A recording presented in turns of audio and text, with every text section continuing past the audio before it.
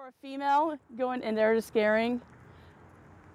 scare a man, you know, that is taller than you, and having them jump or even get to the ground, I'm telling you, the greatest thing in the world is to scare the older guys, you know, and the kids, you know, but the biggest because they jerk and I had a guy almost go through the wall because they banged on it so hard. It's like, oh my goodness. And I break character and I try not to, but I don't have a poker face. So I'm a ticket taker now in the front because that way I can talk and kind of scare at the same time. I don't have to worry about, you know, straight face.